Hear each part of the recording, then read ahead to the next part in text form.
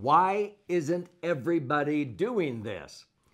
In this episode, we are going to address a very common question that I've gotten for more than 45 years. Tax-free investing? That sounds too good to be true.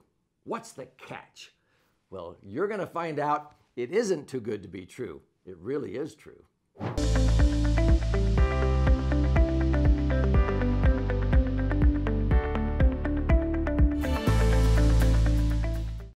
So my name's Doug Andrew, and I've been a financial strategist for more than 45 years, retirement planning specialist. I help people minimize taxes and choose the right investments and savings vehicles based upon liquidity, safety, earning predictable rates of return that are tax-free.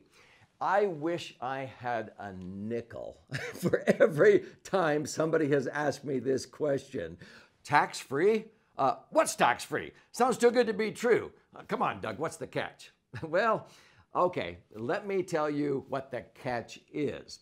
If you had a vehicle that you could put your money into, and you could determine how much you wanted to set aside every year, and there wasn't some government regulation where if you had a banner year and you wanted to set aside 200 or 300,000, they say no, you can't save that much tax-free, and so you can put in as much as you want. If you don't put in very much, you can make up for years that you didn't put in the maximum that you could have put in. I can access money before age 59 and a half without any IRS penalties. And so it grows tax-free. When I take out money anytime, it is tax-free. I don't have to report it on my 1040 tax return, even though the IRS knows I receive it. And every $1 million generates 80 to 100,000 a year of tax-free cash flow into perpetuity if I live to be 120. And when I ultimately die, the amount I leave behind actually blossoms in value and transfers tax-free. Sometimes when I say, what would you call that? And the most common answer I get is a miracle, a godsend in this time of being topsy-turvy and whipsaw in the markets and so forth. Yeah, well, people say that sounds too good to be true.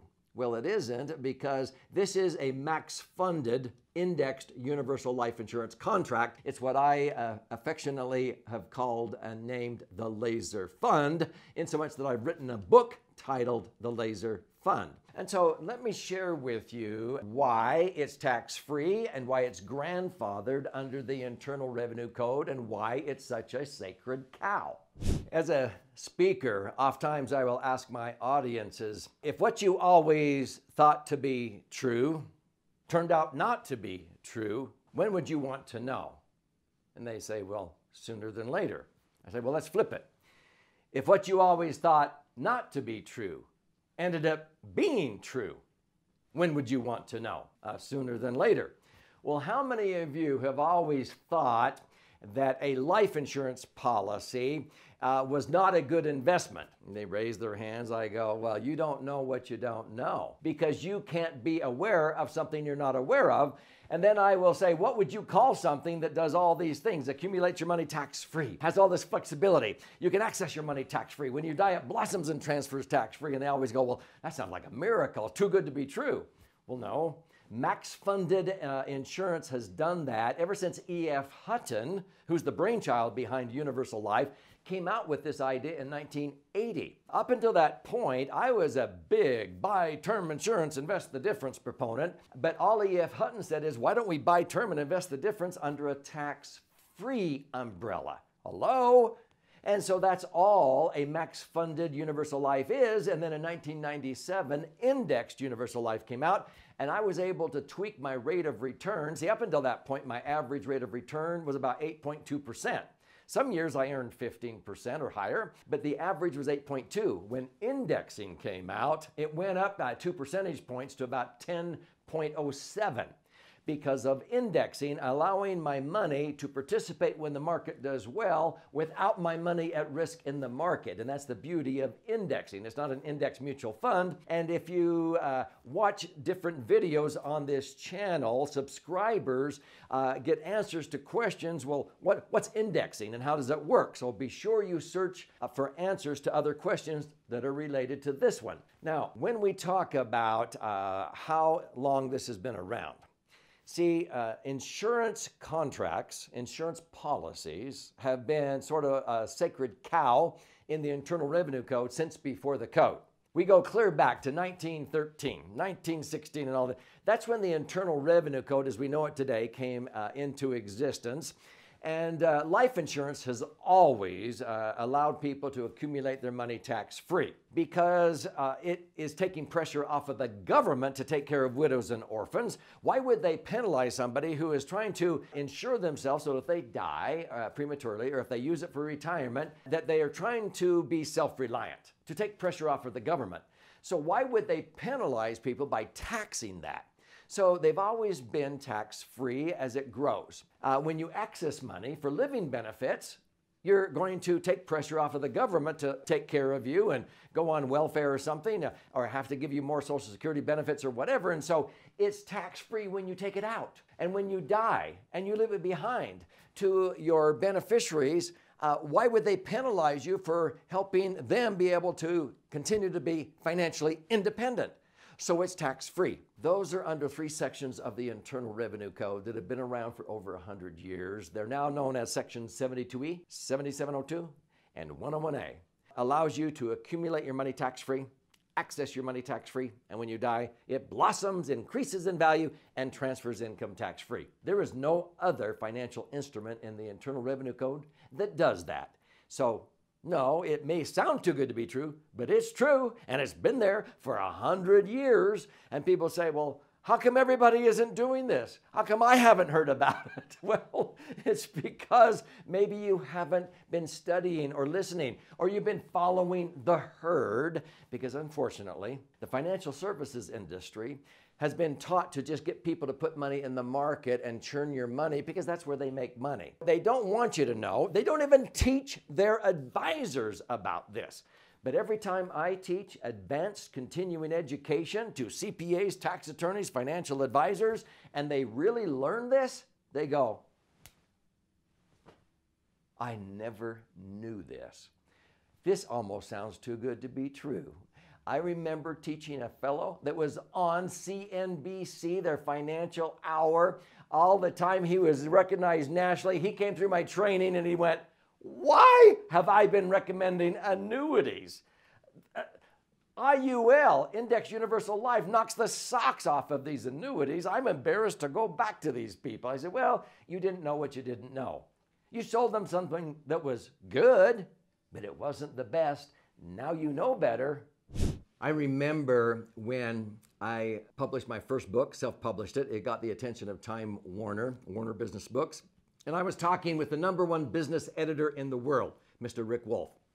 And he commissioned me to write my second, third, fourth book. My second book was called Missed Fortune 101. My third was Last Chance Millionaire, which we were blessed. It became a New York Times and Wall Street Journal #1 bestseller. And as I was sitting in his office in a skyscraper in New York, he said, Doug, you must write a book titled, Why Didn't My Advisor Tell Me About This?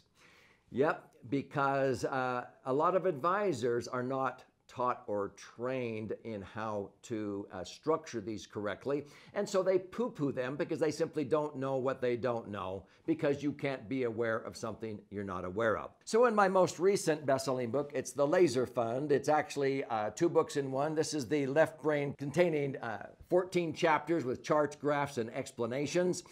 This side is 12 chapters containing 62 actual client stories. But on the right brain side, on chapter 11, after we teach the reader all of the nitty-gritty why this is so incredible and why it's been around, it's not too good to be true, I say, why isn't everybody doing this? And there's actually 10 reasons inside this book, and it's lack of awareness. Many times, advisors simply take the path of least resistance. They say, oh, it's too much work to structure these things. I just want their name, address, social security number, and a check. They're selling the golf clubs instead of teaching you the swing. They're selling you a commodity. It's not in the commodity, it's in the strategy. We teach strategy on how to use these universal life insurance for tax-free accumulation and tax-free access. Oh, it's not as lucrative. We don't make as much money. No, they make way more money by churning your money in the market. Oh, you should only have so much in insurance. Well, I would recommend 40 to 60% of your retirement income be tax-free. So that's why it's my favorite vehicle out of 4 for people's retirement income. Isn't insurance too expensive? When I show them that the insurance is paid for with otherwise payable income tax, it's basically coming along for the ride free. Now, nothing's free, but I'm not paying for it. It's being paid for with otherwise payable tax that I would have to incur if I chose to put my money in inferior vehicles like IRAs and 401ks. Isn't it only for the wealthy? No, the wealthy do this because they can't put money in a Roth, so they put it in this, but you don't have to be wealthy to do this. You can sock away $500 a month in one of these. Hardly anyone's doing this, right? Well, in my circles, everybody, hundreds of thousands of people are doing this. If you're not, you need to learn why. If it's so good, why don't you call it an investment? Well, the financial services industry seems to call an investment something that sooner or later you will have to pay tax. I don't want something that you have to pay tax on if I can avoid that. So why do I want an investment? And also investments are typically subject to market volatility, okay? Well, I don't want to be subject to market volatility. So it's not an investment, it's an insurance contract, and under that definition, it's tax-free under 3 sections of the code. So if that intrigues you, I would encourage you to get a copy of this book. Now, I'm not here trying to sell you a book. I will pay for the book. You pay $5.95 shipping and handling. Go to laserfund.com. Pay $5.95 shipping and handling, and I will fire out a copy of this book to you. There'll be all kinds of other formats like audio and digital if you like to watch and learn or listen and learn. But my invitation is for you to get empowered, and you'll see that it's not too good to be true, and you'll understand why everybody's not doing it, but you ought to be doing it.